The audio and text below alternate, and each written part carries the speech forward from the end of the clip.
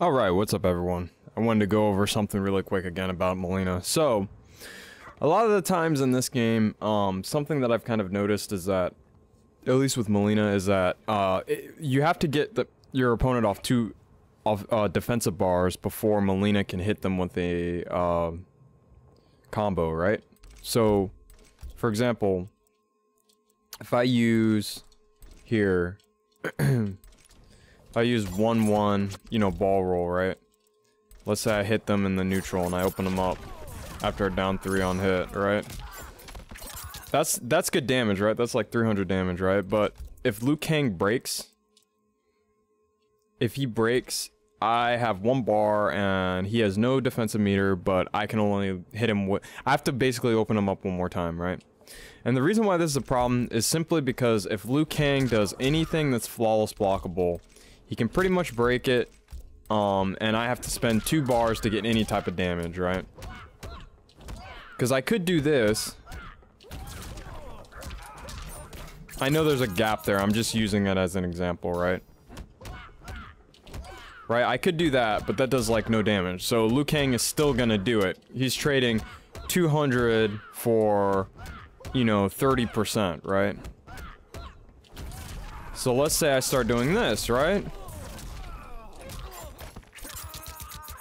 Problem with that is that he can break it and I spent 2 bars, right? But something that we forget about that gives you guaranteed damage is, what if I get him off a defensive bar? Then he can't break.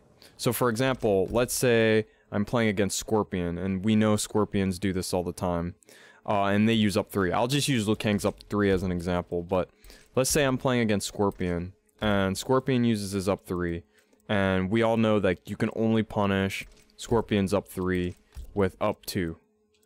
So you'll need to use an up 2 combo to punish it. But this is a great example of why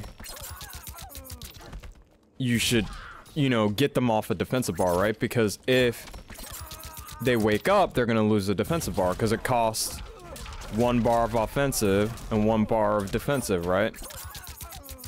So there you go. So that's guaranteed damage. That's a good example of guaranteed damage with Mileena. Now, another good example of guaranteed damage with Mileena is simply a crushing blow that we've been missing, that we don't really think about when we play Mileena. It's her forward throw crushing blow.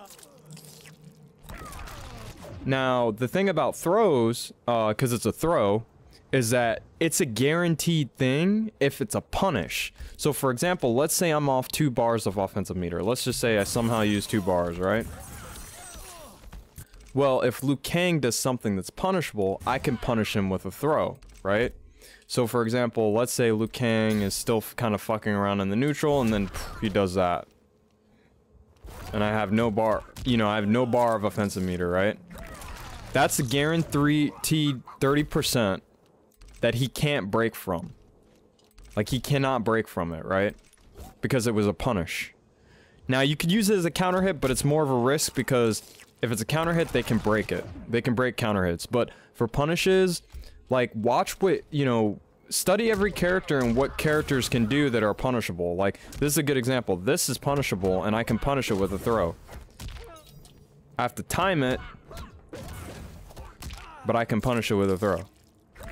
So that's another form of damage that you can basically get when you don't have 2 bars off offensive, when you don't have a bar of offensive meter and you need damage.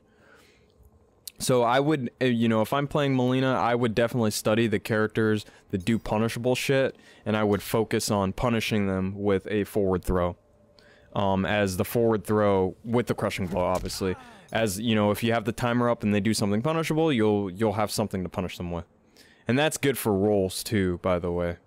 Now, another one is simply the fear of Mileena's back 1. So a lot of players, what they'll do is they won't neutral duck and wait for you to throw them. They'll down 2 crushing blow you, right? On, like, reading the throw. Well, what you can do is you can actually get off of her other crushing blow that way. So let's say you have no bars of offensive meter and your opponent down 2 crushing blows you, right? Or tries to. Because they're trying to read a throw, right? Well, down 2 crushing blow them back. Duck it. An uppercut. That's 30%. Look at that. 30%. So the threat of your throw, because remember, between her back one, or her back one and her throw, it's a 50-50 because they're both 10 frames and you can't duck OS them because they're both 10 frames, right? So just walk up to them and duck and let them try to down 2 crushing blow you because they're afraid of the throw so much, and then down 2 crushing blow them back and get your 30%. So that's another way you can get damage when you don't have damages, Mileena. Anyway, I'm out because it's past 5 minutes, so I'll see you guys later. Hope you enjoyed the video. Subscribe for more.